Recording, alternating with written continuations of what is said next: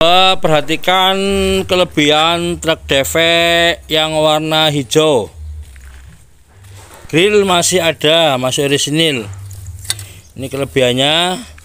Lampu senya depan. Daihatsu DV cukup langka truk klasik ini. Hanya 1-2 saja di kota kabupaten. Cukup langka. Makanya itu sperpartnya juga super langka.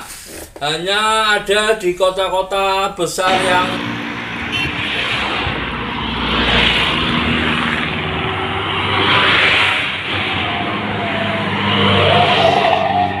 Selamat siang.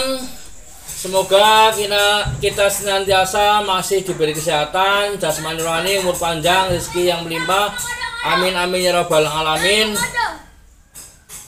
Hadir lagi di channelnya Ceketer Mugi Willy, supir truk tua Ceketer dari kota Kebumen, kota Ngapak, orang Kepenak. Kali ini saya akan mereview truk DV tahun 70-an. Untuk mereview truk directnya, sementara saya pending dulu karena di bengkel tenaganya lagi pada ada kerjaan punyanya orang, jadi saya pending dulu. Truk Daihatsu DV yang terklasik yang super langka, pengeluarannya sekitar tahun 70-an, paling hanya beberapa saja dibanding Ceketer, paling 30%-nya dari truk Ceketer yang keluaran di Indonesia.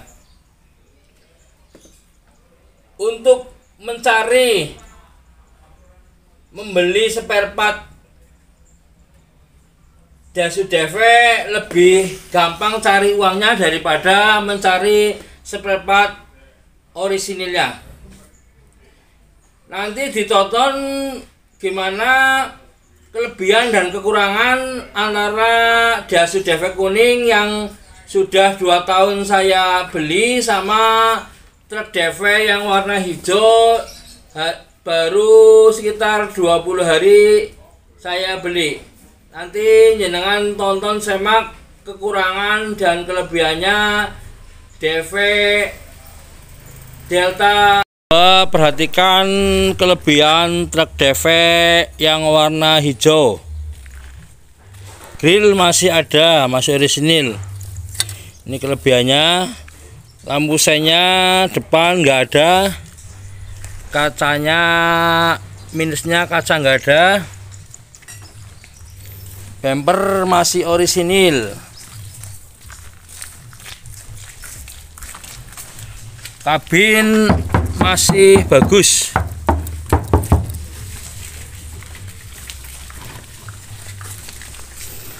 Dibanding yang kuning masih bagus ini. Ini kelebihannya handle masih orisinil, handle pintu. Pintu masih tertata rapi. Daun pintu dalam. Kaca segitiga masih orisinil, belum kropos. Minusnya kacanya nggak ada, terus joknya yang kiri juga nggak ada. Speedometer kosong.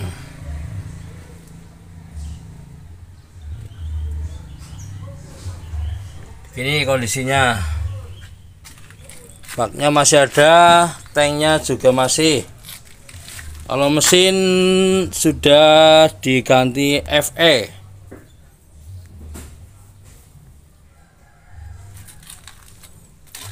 Sasis sama masih utuh. Ini bak masih ada. Baknya juga klasik.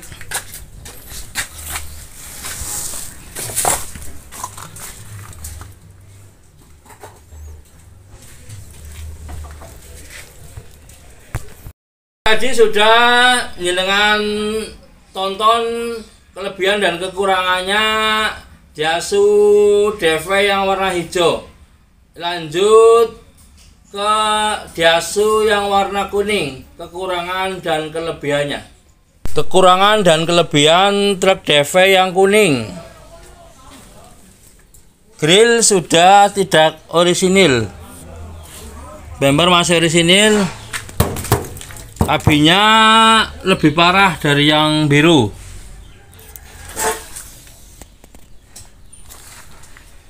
Kaca segitiga sama masih. Kita lihat dalamnya.